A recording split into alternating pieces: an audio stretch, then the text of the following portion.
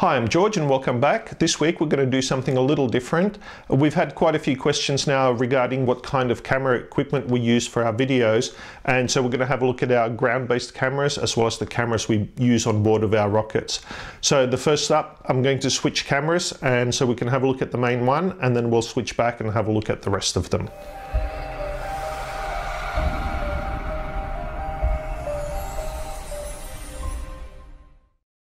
We use the Panasonic HC-X900M as our main camera for most of the ground footage and close-ups. Now, it's a full HD camera that shoots at 1080p and 50 frames per second. What we like about it is that it has a good set of manual controls with an external mic when we need it. It has an optical image stabilizer, which is very important for long-distance shots. Originally, when looking for cameras, what in part attracted us to this unit is that it had a 3D lens accessory option that would allow you to shoot in 3D, though we've never purchased it. We still think we may do that in the future, but at $300, it's probably not worth it. 4 years ago, this camera cost just under $1,000, but these days you can get a similarly spec'd camera, but with a 4K resolution for a similar price. We also have a couple of smaller and cheaper HD cameras that we sometimes use for getting alternate angles of the more important launches. One is a JVC GZ HM200BE and the other is a Panasonic HC-V160. They have quite similar feature sets.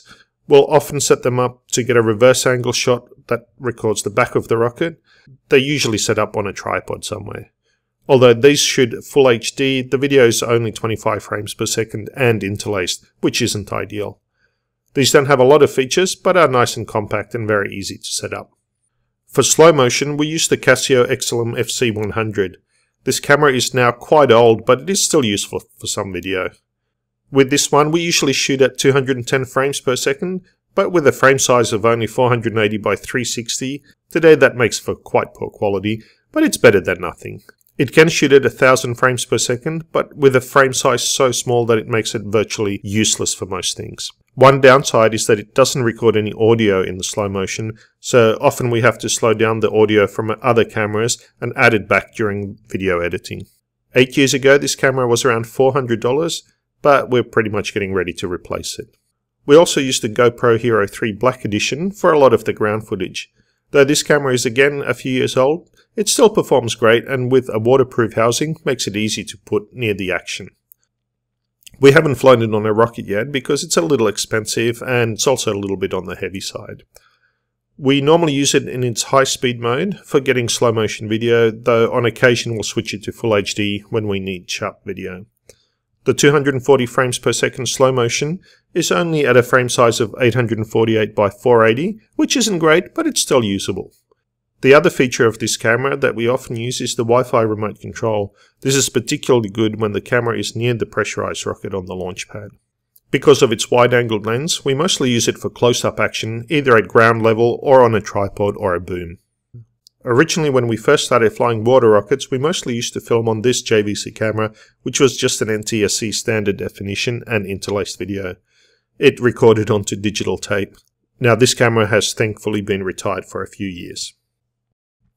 We typically mount the Casio and Panasonic cameras on a handle like this to allow us to film a moving rocket both in HD and slow-mo at the same time.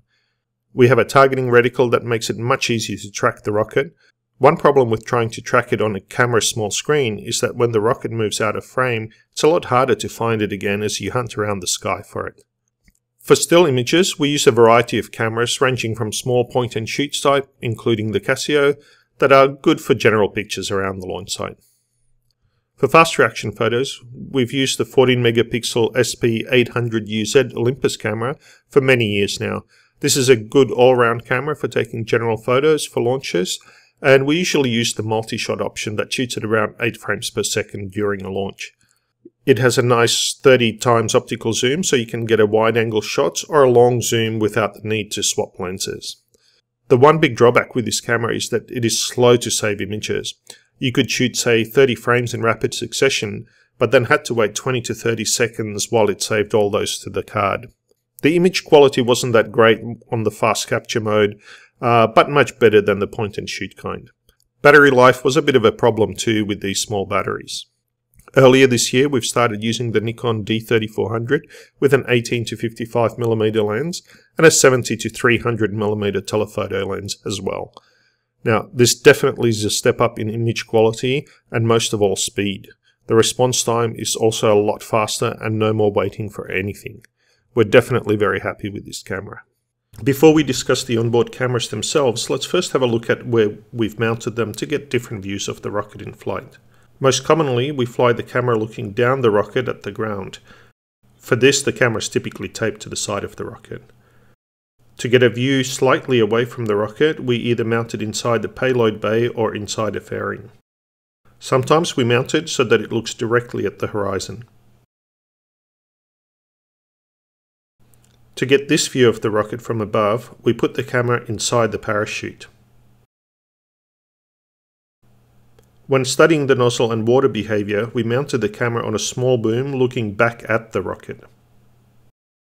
In this shot, we mounted a pair of cameras on a much longer boom to see the entire rocket in flight. Here we placed the camera on a shorter boom looking up at the rocket at the deployment mechanism so we could see what it does. When studying how a reefed parachute behaves shortly after deploying, we've mounted the camera on the shock cord itself so that it could track the parachute wherever the parachute went. Lastly, we've placed the camera on a variety of mounting brackets to look at various internal experiments.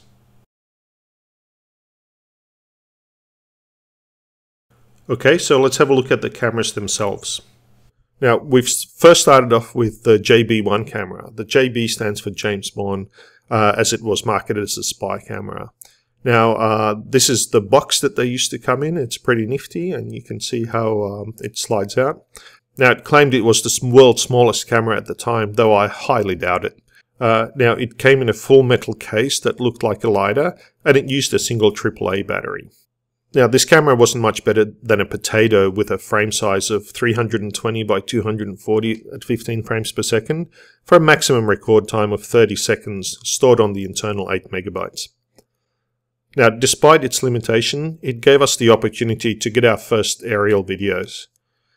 We used a couple of these over a year before we switched to the Flycam 2. The Flycam 1 was a little bigger, but had a great feature of being able to pivot the lens, which allowed you to mount the camera in different ways.